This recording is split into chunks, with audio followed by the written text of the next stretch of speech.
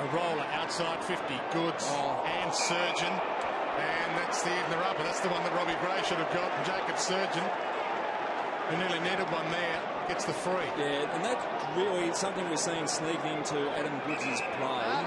Off the ground, and then Bolton plays the percentage as well. Big roar every time Jetta goes near the footy, and that's a free kick. In fact, Chris Ryan hurt himself. I think he might have there. He's in trouble. So yeah, Bruce, he's grabbed his ankle, and he has had ankle problems before. Gee, he quickly put his hand up too, didn't he? So that is a real blow. We'll get back to that. Petrie's kick inside, cut off. With Dixon. And out the back is Broughton for the Dockers. Slides on top of it. Wins the free kick because he's first at it.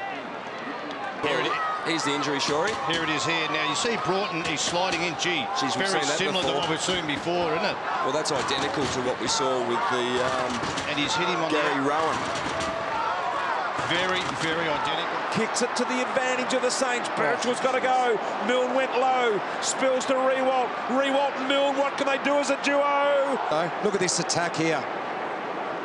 That's just committed players. Grant Burke. Kicks it to the advantage of the Saints. Birchall's got to go. Milne went low. Spills to Rewalt. Rewalt. Surgeon. Kellenham goes to ground. Surgeon slaps it out. Well, this is going to be looked at.